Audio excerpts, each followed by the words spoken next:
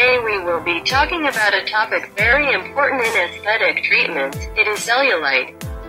Cellulite is defined as an alteration of connective tissue where two fundamental hyperviscosity phenomena of the fundamental substance occur in hypertrophy of the fat cells where the skin becomes soft and spongy to the touch. There are three types of cellulite: the hard where there are ripples of the tissue and there is pain when pressing. Soft cellulite is what becomes spongy to the touch. In edematous cellulitis that is common with circulatory disorders where sometimes there is edema influenced by mechanical and vascular factors.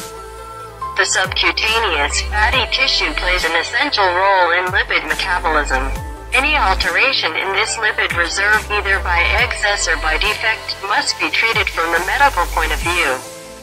It is considered that a person is overweight when it exceeds the desirable weight by more than 10%, and obese if it exceeds 20% of that desirable.